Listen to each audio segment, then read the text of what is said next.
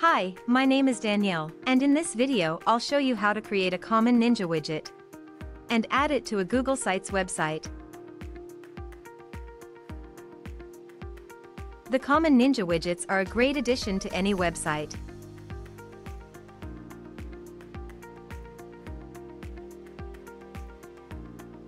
To start, enter Common Ninja website.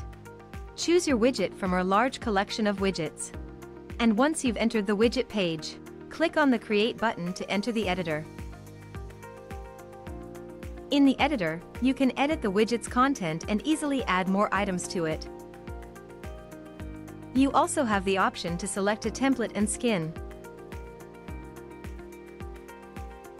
Customize the overall appearance. And set up advanced integrations and settings. When you're done, click the Save Changes button to save your work. If you don't have an account on Common Ninja yet, you'll have to register first. When you're ready to add the widget to your website, go back to the dashboard.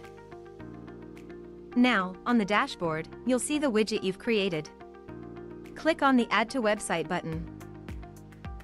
In the window that opens, copy the code.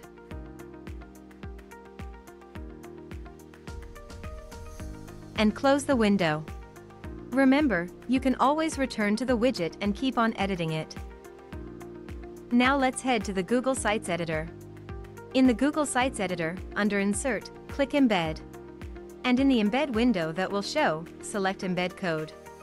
Here, simply add the widget code that you copied before.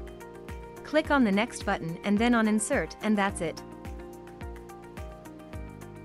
Now, your widget will show on your website.